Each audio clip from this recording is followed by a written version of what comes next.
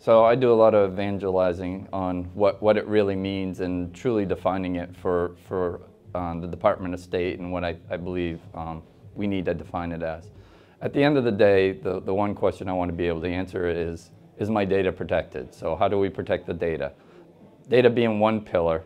Now working back, what are the concepts with protecting that data, microsegmentation, and things like that. All right, then applying what tools, because some people just dive into tools and things like that.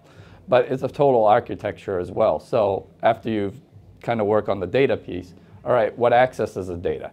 Well, applications facilitate access to the data. A lot of people talk about endpoints and focus on endpoints. Endpoints do need some sort of security, but I more tend towards how do I really protect the application or what facilitates access to the data, excuse me. And also the next pillar I focus on is identity.